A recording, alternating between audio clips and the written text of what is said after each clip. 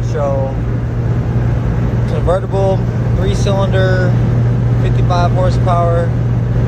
It is possible to cruise at 70 miles an hour.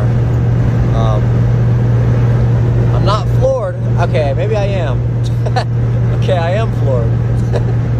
But I was hoping that I wasn't gonna be at 55. I was hoping I was hoping for this. If I could cruise at 65, 70, if I could stay around this, even though cars are passing me and shit, I feel like I'm alright. And I was afraid that this 3-cylinder, 3 spark plugs, 55 horsepower, 1991 Geo Metro, I was afraid that it wouldn't be able to keep up.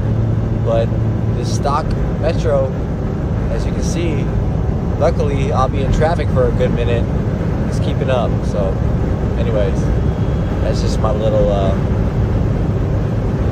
review on this car. I drive to Austin and back, and there's a lot of traffic in Austin, so I know a lot of people hate, for some reason they hate the automatic. I have another Metro that's not an automatic, if that makes you feel better, but me, I'm in traffic for most of my commute, so I love the automatic.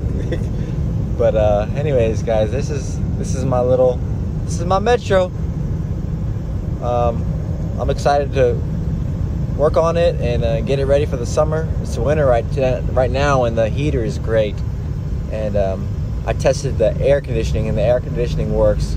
We'll really test it out in the summer, but in summer in Texas. But the heater is wonderful. And anyways, peace out.